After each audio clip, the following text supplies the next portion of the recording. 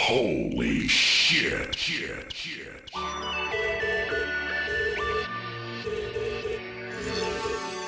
Let me tell you, I barely watched the 80s cartoon of JEM and the Holograms, but even I felt insulted by the movie. It vaguely resembles anything out of the cartoon. JEM 2015 is the cliche, rags to riches, we're now a famous band, the recording company is evil, and oh no, you're going solo? What about us? This was about the music.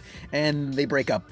Though here they abruptly break up, cry for 5 minutes, and they just come back like, whatever, we're cool now, no explanation. This movie is 2 hours long. Jimmy Neutron did the same story in 15 minutes. I want to have everything you want. Go watch Straight Outta Compton, Selena, Josie and the Pussycats. Josie and the Pussycats had the same story, but it took itself less seriously. The JEM cartoon itself, from what I understand, is a soap opera about Jerrica, the owner of Starlight Enterprise, who moonlights in a band under the name JEM and the Holograms, using a hologram to change forms. Like Hannah Montana, she's got a double life. She's also got a rival band killing her buzz, the Misfits, who aren't in this film. Nobody wants to hear this boring stuff, old man. Yeah, take a hike, Jack. Because the director is known for G.I. Joe Retaliation and 2 Justin Bieber documentaries, they repeat the Bieber origin of getting famous on YouTube instantly over one video. Aren't there any movies about characters trying, failing, and trying again to get famous? The first of Pixar's 22 rules of storytelling is you admire a character for trying more than for their successes. If you want to connect with your audience, that'd be more relatable. The biggest record company in the world wants to sign us. You're gonna be famous! Now, let me open with a quote from the star of the film, Aubrey Pepples. There's a lot of pressure because we changed so much of it, but in my personal opinion is that if we tried to replicate it, we would get just as much, if not more hate, because we would never do it justice. There would always be something a little bit off. Okay, first off, she's being recorded, so of course she'd have to say something stupid off the top of her head to defend it when the studio monitors every one of her public interviews. You're under contract. The concert's going as planned. But should someone agree to that, go ask a Final Fantasy fan what they prefer more, Spirits Within or Advent Children. Second, she'd make a good Asuka from Evangelion, and Asuka is American, so it's not whitewashing. Now that's an improvement! At least her and the rest of the cast could sing, but no one sung the JEM theme. One of their hit songs is called Youngblood. I thought it was already an existing, like, Katy Perry, Taylor Swift song or something. It sounds so typical current pop songish. Ladies and gentlemen, the internet sensation, JEM! An authentic JEM movie could never work unless it was the 80s with all these surreal visuals and neon colors. There's a bit of that in this film, but not much. Now, you've seen the rising fame type of movie where you have a montage of fans gushing and news reports or talk shows discussing the star. Chris Pratt cameos saying he dated JEM once as a joke, but it's footage of an old USA Today Lego movie interview where he talks about playing with JEM dolls and dating them as a kid. The Jimmy Fallon and Alicia Keys cameo discussing JEM was old footage of them talking about the JEM cartoon itself. JEM is truly outrageous? Truly outrageous. Oh, JEM! The footage was noticeably low quality, as if they ripped it straight off YouTube. When Jimmy's talk show broadcast at HD, I guess they were too lazy to request HD master footage from NBC. The worst was Dwayne "The Rock" Johnson praising JEM's song Youngblood through grainy, low-quality Instagram footage. He says, "That's some bad blood. They should have called it badass blood." That's old footage of him talking about Taylor Swift's Bad Blood. They use pre-existing footage unrelated to JEM as a cameo. It'd be like if we made a new Curious George film, and within the film, there would be a, quote, cameo by Kanye West. George doesn't care about black people. They couldn't hire celebrities to cameo. Instead, they got the rights to use archival footage, which is much less expensive. That is so desperate. JEM gets worse. When the film was announced, the director told fans, hey, upload a vid of yourself, hashtag JEM the movie, talking about how much you love JEM, and maybe we'll cast you in the movie as a star. Casting. We are looking for the most talented girls and boys in the world to be in our movie. Triple threats, singing, dancing, acting. We want you to be our movie star. A star would imply they had a main role and not a cameo. They repeatedly cut in footage of these fans to show JEM's rise in YouTube stardom. But there's a problem. This is the 80s logo. This is the logo they use in the movie. You repeatedly see fans geeking out about JEM with the 80s logo and merchandise, and even the cartoon itself on a TV in the background. One of the fans was dressed as a misfit. It contextually makes no sense in this universe. But it's nice they had fan involvement and have them mentioning, JEM got me through this and this and such. Too bad it wasn't for a better film.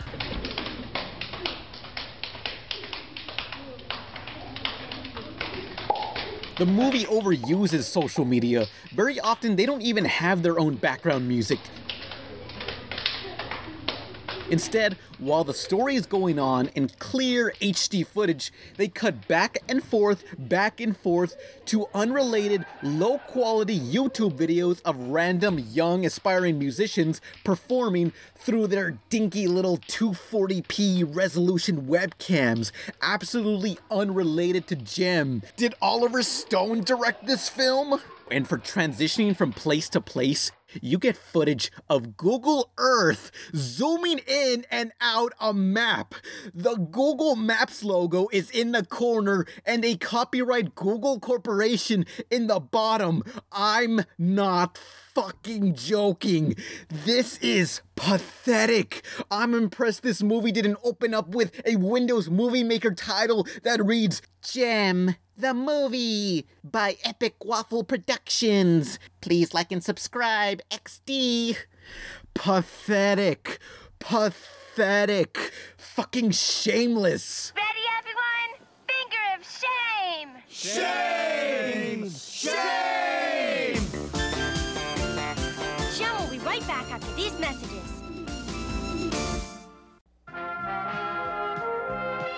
We now return to the Transformers.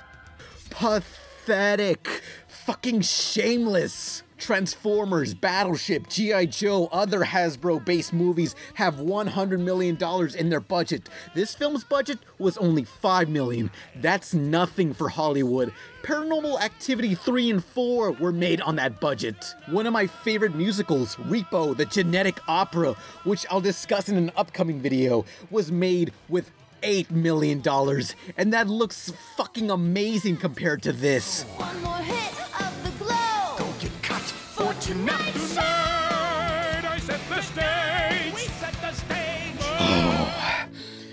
You assume JEM's ultra famous in the film, thus will be performing at football stadiums. No, they're only shown playing in tiny venues at clubs. In what's supposed to be the big deal super concert, you clearly see there's no more people behind 2 rows of about 30 people. The characters were basic. You get to know JEM, but hardly anyone else. One of her bandmates was an ex-con, which that had the potential for more jokes, but they squandered it. I wanted more of that one character. What are you? I am Synergy, a holographic computer designed to be the ultimate audio-visual entertainment synthesizer. Back to the cartoon. JEM's father built Synergy. She was this humanoid in a computer who supplied their instruments disguises through holograms and was the band's mentor. Here, Synergy is this little R2-D2 piece of shit that only beeps. And it's spelled 5 energy or something leet speak. I don't fucking know.